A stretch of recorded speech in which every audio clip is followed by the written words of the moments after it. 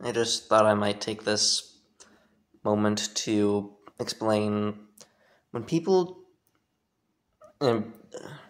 try to drink water to make themselves burp, or drink soda or something like that, because they believe that that's how you burp.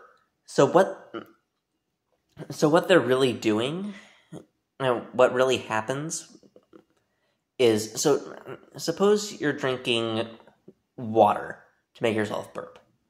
Then when you swallow the water, there's inside your mouth, there's more than just water. There's also a little bit of trapped air.